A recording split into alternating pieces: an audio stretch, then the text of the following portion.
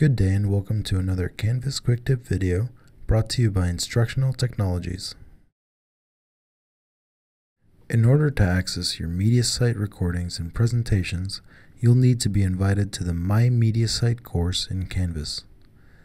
Let's start by going to OIT's Help Desk page, helpdesk.fau.edu.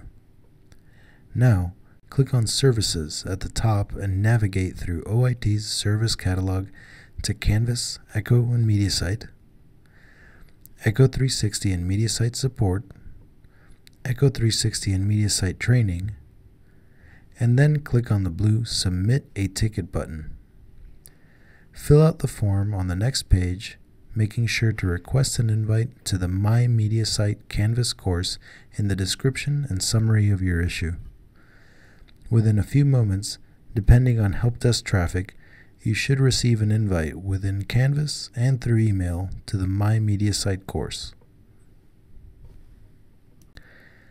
After being invited to the course and accepting the invite, we're ready to install the MediaSite Desktop Recorder, or MDR.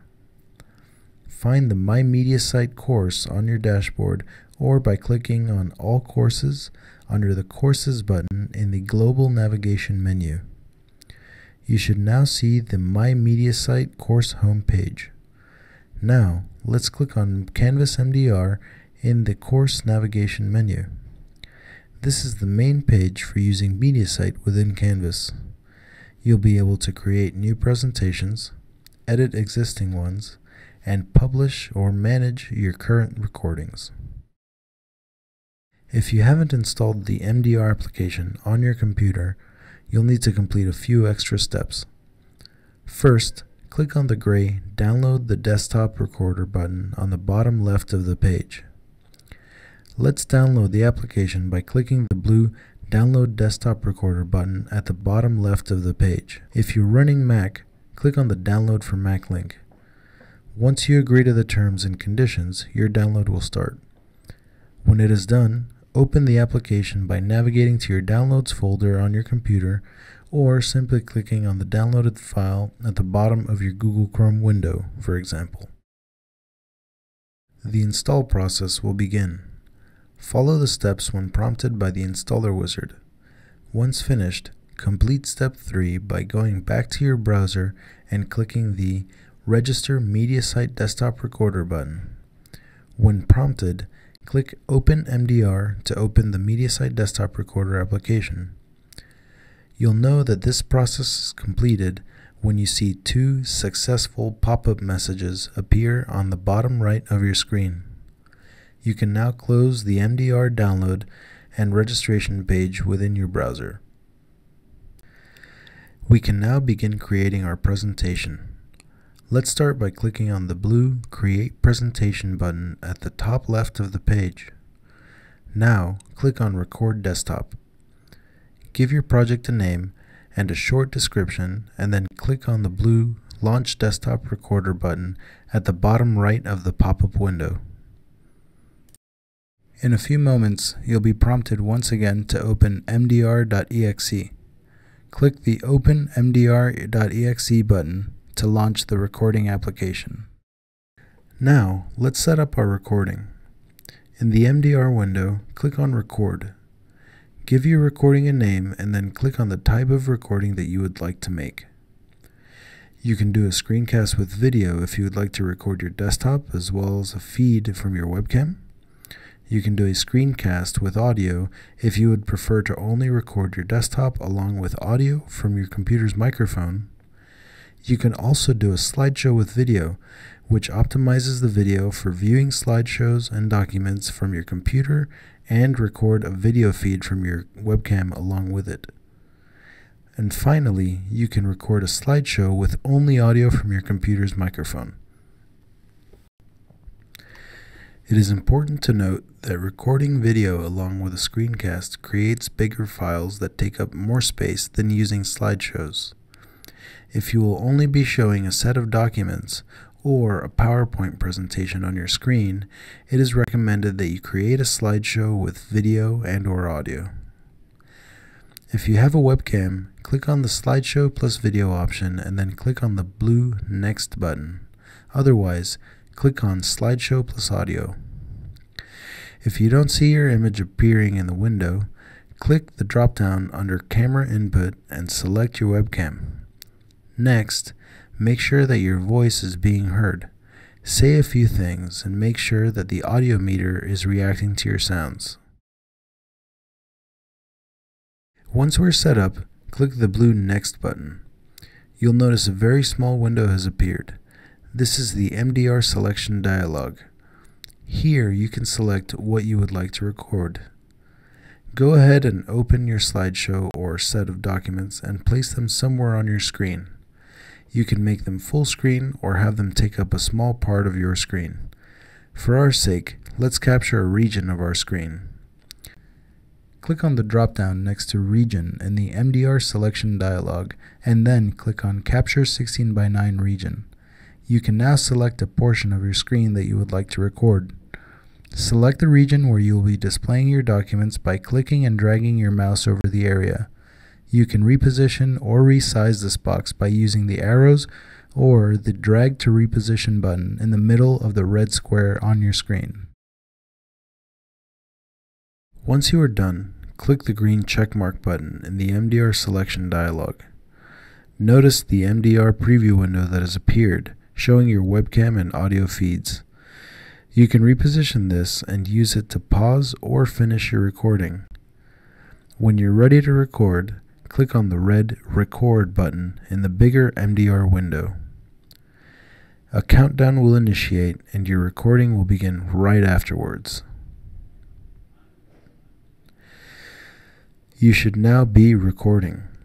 Click through your slideshow or switch documents as necessary, and when you're finished with the recording, click the Finish button in the MDR preview window.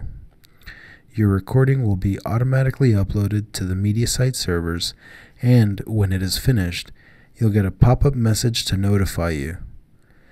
Do not log out or turn off your computer until you see that your recording has been uploaded successfully. Let's go back to our MDR page in Canvas. Go back to your web browser and refresh the MDR page. You should see your new recording in this area. Click on it to open and preview it. If it was a lengthy recording, chances are that MediaSite is still processing your video presentation. This may take a while depending on MediaSite's traffic, so feel free to work on something else while periodically coming back to this window and refreshing it. If you think you need to make any edits to the video or slides, you can click the Edit Video or Edit Slides button. These buttons bring up the video editor windows that can be used to trim or cut your video.